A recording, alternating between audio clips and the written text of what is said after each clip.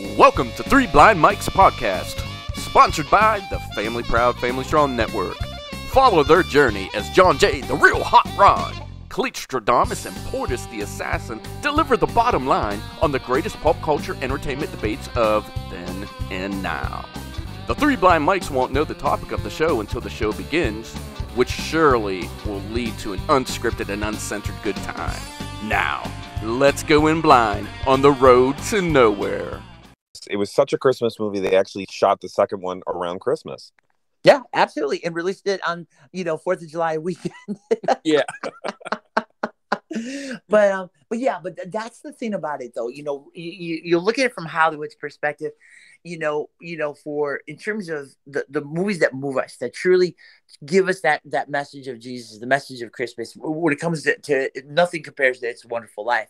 But if you're looking at the great secular Christmas movies of all time, things that you're going to, most families are going to fire up with their kids. I mean, you're talking about stuff like Home Alone. You're talking about stuff like exactly A Christmas Story. You're talking about Miracle on 34th Street. Bad Santa is a great. Yes. Now, Bad Santa is a great movie, but here's the thing. By your definition, is it a true Christmas movie, or is it just a secular movie about a really dirty Santa who makes his living around Christmas time? You see, he's turning my logic against me.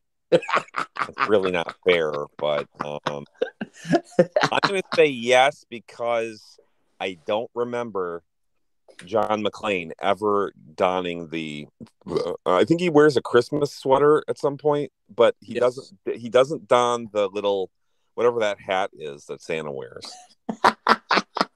Yeah, the old Santa, what would you call that? It's just it's a cone. It's a cone hat. Without the stuffing. A Kris Kringle cone hat. Something like that. Well, you know what? No, it looks like. Remember those bugles, those chips that were called bugles? Yeah. It's a bugle hat.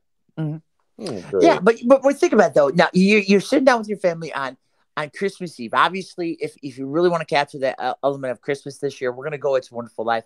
But if you want something lighthearted, I mean, let's talk about this. What are some of the quintessential Christmas films of all time? I mean, if you're in the mood for laughs, National Lampoon's Christmas Vacation has got to be up there all time.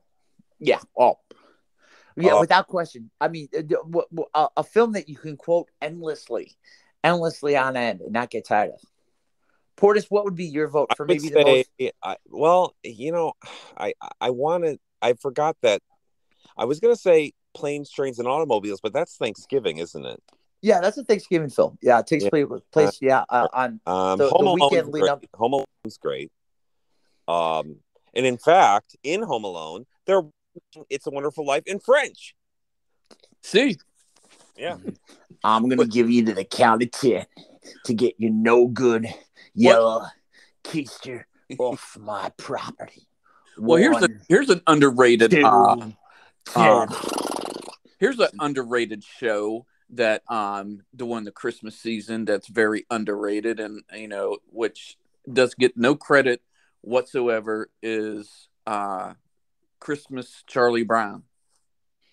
Yeah, that's a great one. It's a great one. I think you're right. It gets overlooked, I think, Jay, because it's a Christmas special. And I think also, too, that there's so many Christmas specials. I think it kind of gets lost in that shuffle of, Frosty the Snowman, Rudolph the Red-Nosed Reindeer, the old school classics from when we were growing up. And then for today's kids, I mean, you've got, Olaf's Frozen Adventure, Paw Patrol. Paw Patrol has like 1,000 different Christmases and Hanukkahs and Kwanzas and everything. So it gets lost in the shuffle. It is timeless, but with a great message against, commercialism and the capitalization of Christmas. Right.